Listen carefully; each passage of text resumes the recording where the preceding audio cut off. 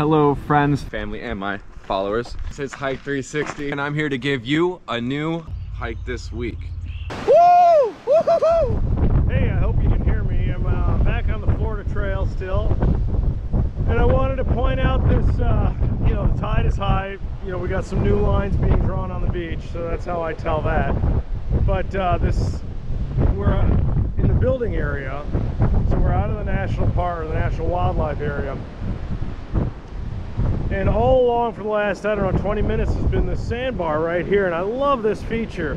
So we're coming up to the end where it's no longer a sandbar, it's just part of the beach up here. But in lower tide, I always as a kid loved this water, and it was stuck in here because it would be so much hotter and it'd be fun to play in and away from, you know, the fish and the ocean parts.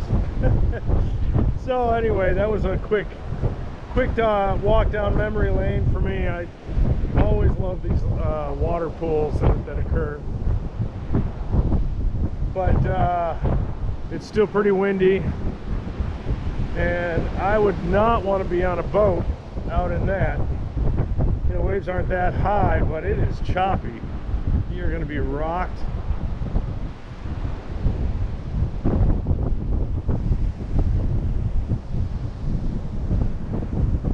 Oh, look at this. The water's glistening here.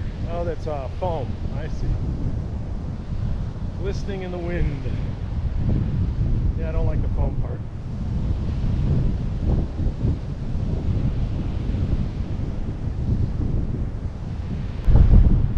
Here we are at the Pensacola Pier. So I'm going to get on up there, and hopefully I can get up there without much problem. There are other people there. I'll go to the end and turn on the camera from there. Just wanted to show what it looks like from the base. And that was just 3.3 miles. So, pretty easy hike.